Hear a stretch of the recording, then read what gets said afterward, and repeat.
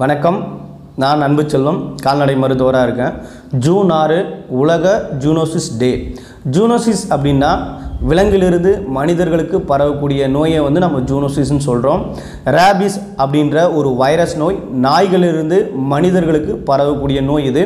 இதற்கு எதிராக தான் 1885ஆம் ஆண்டு லூயிஸ் பாஸ்டர் அப்படின்ற ஒரு விஞ்ஞானி தடுப்பு மருந்து கண்டுபிடிச்சார். அவரை நினைவுபடுத்தும் விதமாகவும் விலங்கிலிருந்து மனிதர்களுக்கு நோய் பரவும் என்பதை மக்களிடையே விழிப்புணர்வு ஏற்படுத்த வேண்டும் என்பதற்காக உலகம் முழுவதும் அந்த ஜூன் 6 ஜூனோசிஸ் டே அப்படின்னு கொண்டாடிட்டு வராங்க.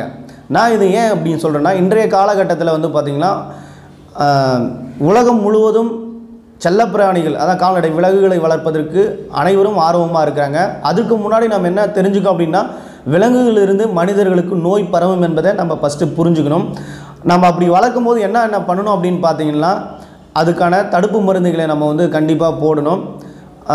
தடுப்பூசி, அதுக்கப்புறம் நோய்வாய்ப்பட்டதுன்னா அதுக்கான மருத்துவர்களை முறையான படித்த மருத்துவர்களை கூப்பிட்டு சிகிச்சை பண்ணுறது, அது மூலமாக இது நமக்கு பரவாமல் தடுக்கலாம். அதுக்கப்புறம் நம்ம ஏன் இது பரவுது, அப்படி எது மூலமாக பரவுது அப்படின்னு பார்த்திங்கன்னா, வைரஸ், பாக்டீரியா, பாராசைட், இதுதான் இந்த நோயை ஏற்படுத்துது.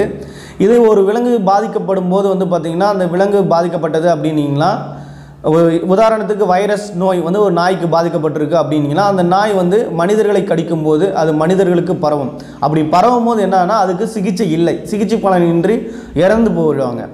இந்த மாதிரி இதை நம்ம என்னென்னா வர்றதுக்கு முன்னாடியே நம்ம பாதுகாக்கிறது தான் ஒரு சிறந்த வழி, சரிங்களா? அது இல்லாமல் பாதிக்கப்பட்ட விலங்குகளை மாமிசம் சாப்பிடும்போது பார்த்திங்கன்னா அந்த நோய் நமக்கு பரவறதுக்கான வாய்ப்பு இருக்குது.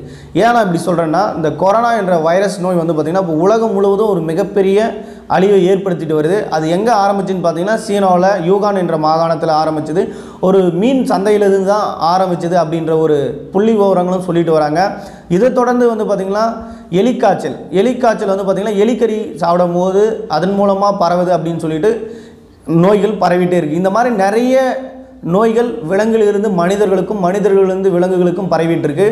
நம்ம ஒரு முழுமையான ஒரு விழிப்புணர்வு இருக்கும்போது தான் நம்ம இதை தவிர்க்க முடியும். உங்கள் பகுதியில் படித்த மருத்துவர்கள் உங்களுக்கு உங்கள் கால்நடைகளை சிகிச்சை பார்க்க கிடைக்கவில்லை என்றால் கமெண்ட் பாக்ஸில் நீங்கள் எந்த பகுதி, உங்களுடைய மொபைல் நம்பர், அதை நீங்கள் கமெண்ட் பண்ணுங்கள். ஏன்னா எங்களுடைய நண்பர்கள் தமிழகம் முழுவதும் வேலை செஞ்சிட்ருக்காங்க. என்னால் முடிந்த உங்களுக்கு உதவியை நாங்கள் செய்ய ரெடியாக இருக்கோம். நன்றி, வணக்கம்.